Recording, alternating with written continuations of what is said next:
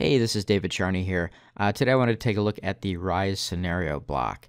This is a newer addition to the Rise tool set, and I really think Articulate did a nice job on this. I'm sure they're going to be adding more functionality over time, but this is an excellent addition to Rise. And it'll absolutely be valuable for developing your audience's performance through various scenarios. So I want to take a look at a project I put together, and then we'll go kind of behind the scenes and see how it was constructed.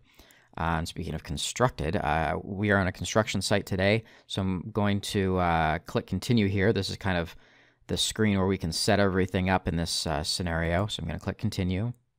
So welcome to the job site. What do you plan to do today? So you can see there's a background here, there's a character, and the character has a certain pose/expression. And then I've got a number of options. I'm going to just say I'm going to look around.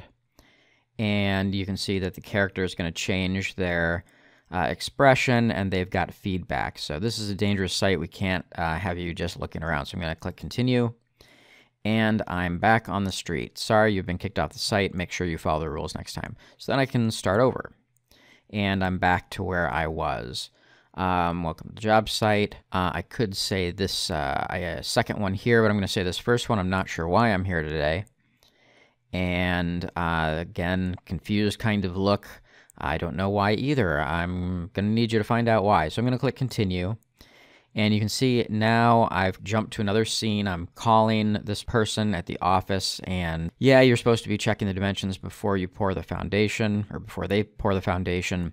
Make sure you check your tasks next time. So again, I didn't spend a lot of time putting this together, but this could be a good way to provide additional information and help someone along if they're not getting it. So I'm going to continue, and back here again, and this time I can say I need to check the dimensions. Now I know what I'm supposed to do. You can see she's happy, and let's take you to Greg to see or to get you a site pass. So I'm going to continue. Now we're in a different scene with Greg. Hey, I'm Greg. Thanks for coming by. Where's your PPE? Now, you might not know what PPE is, which is fine. What we're going to do is we're going to select what is PPE. Personal protective equipment. So we're explaining what that is. If you don't know that by now, I can't allow you on the site. And it's really important that the person taking this should know what that is. So we're going to allow them to start over and go through this again. I need to check the dimensions, so I know this now, so I can jump right back to the Greg scene. I could say I don't need PPE today, and you don't need personal protective equipment. Then you can't be on my site today. Are you sure you don't have it? What's nice now is I've got to try again instead of a continue. That's a setting you'll have. So I can click try again. It takes me right back to where I was. I could just say it's in the truck, and all right, Greg's happy, no problem. We can get you signed in, then I need you to get your personal protective equipment before entering the site. Okay, so I'll continue. I'm back on the street, but now, nice job. You've completed your task and back on the street, time to head home for the day. So that's all I put together in this scenario. Again, just a quick example of how we can put someone in a situation, put them in different environments, different scenes, working with different people. So, you know, there's quite a lot we can do with this. So let's take a look at how this was put together. Okay, I'm in Rise here. I've got an item here with blocks, one being the scenario block, but I'm going to create a second one here. So I'll just say scenario 2 and hit enter. I'll add content, and I want to get to all the blocks. I think it's in the interactive block, or maybe it's in the knowledge check. Nope, it's in the interactive block, so we're going to choose scenario. And let's close that. So this is how it starts. Settings, not much there, but edit is really where the magic happens. So there's a bunch of stuff here. I'm going to just remove some of it because it gets a little hard to look at. We'll just start with scene 1, where you can set your background. So I could upload an image, or I could select something from the library. So you can search very easily. Office.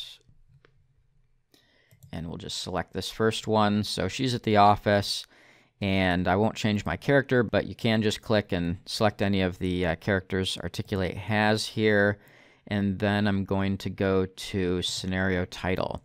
So scene is really where you set up the environment and the character. So in my example where we're jumping to different environments, I'm really jumping to different scenes. I set up a different scene for each environment. So if I go to scenario title here again, this is where I can really start putting this together. So I can title this, "Where were you? Every customer we have is calling and you were gone." So let's make them angry. So here's angry. Now currently this is just a text screen. So if I preview this, whenever you want to see how your scenario is developing, you can click preview from beginning or preview from current screen.